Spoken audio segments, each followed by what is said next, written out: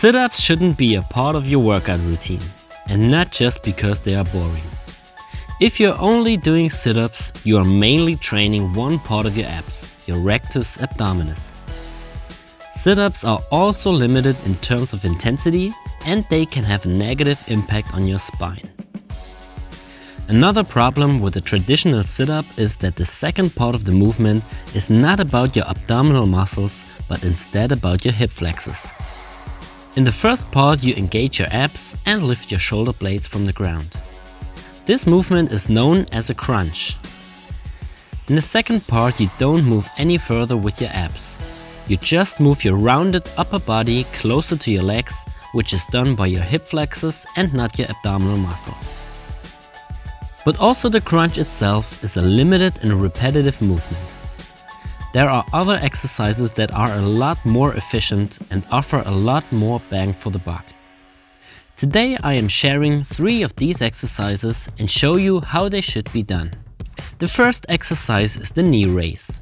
We consciously decided to choose knee over leg raises because a leg raise is a lot about mobility and not abdominal strength in the first place. If your rectus femoris isn't strong enough and your hamstrings are too tight, this movement will be limited because of these weak points. The knee raise can be done in a supporting and in a hanging position. In both variations, it's very important to stabilize your body the whole time. Don't use any momentum to do the movement.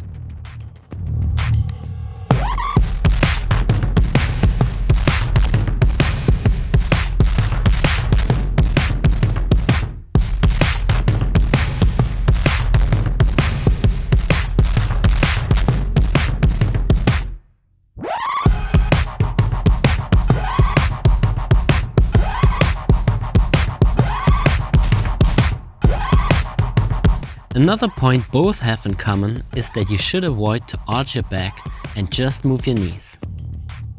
To activate your abdominal muscles, you have to move your pelvis backwards. With this position, you will engage your abs even before you raise your legs. When you raise your legs, be sure to move them as close as possible to your chest. With this movement, you will force the posterior pelvis tilt even more, and you will engage your abs in an optimal way.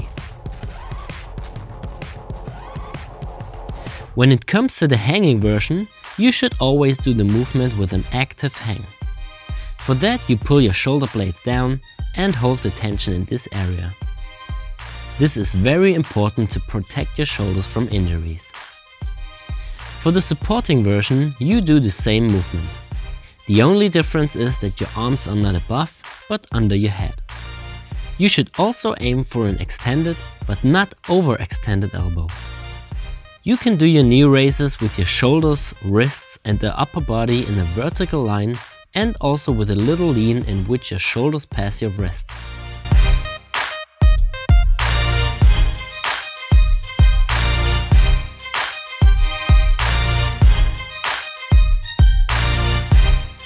The next exercise is a combination between different movements.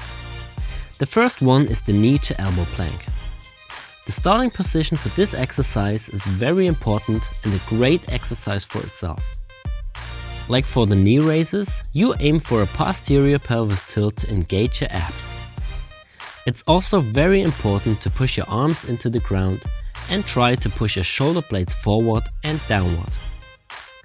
Aim for a hollow body position for an optimal core engagement. From here you move your knee to the opposite elbow. Don't lean yourself forward if you can't reach the elbow with your knee. Hold the tension and only move your knee and try to tilt your pelvis as much as possible. The next part of the movement is the side plank.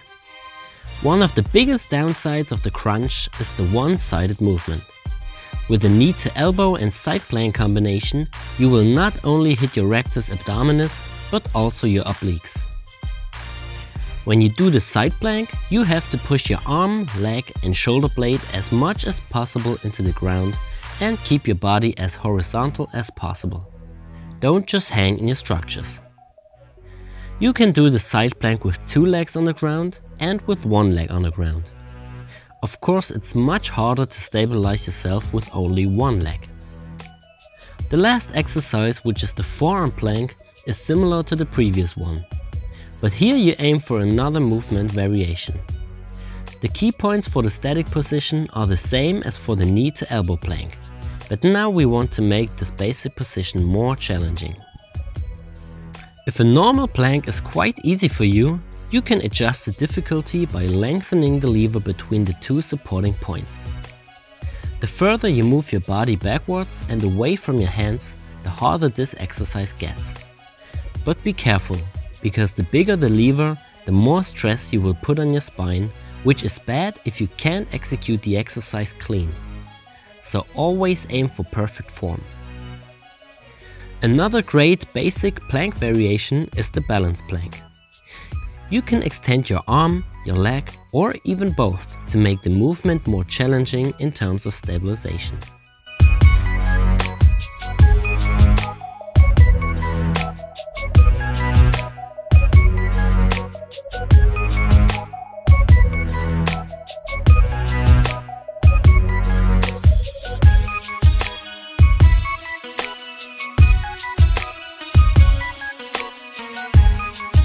As you can see, there are a lot of better exercises with more possibilities for variations, and with that more chances for improvement.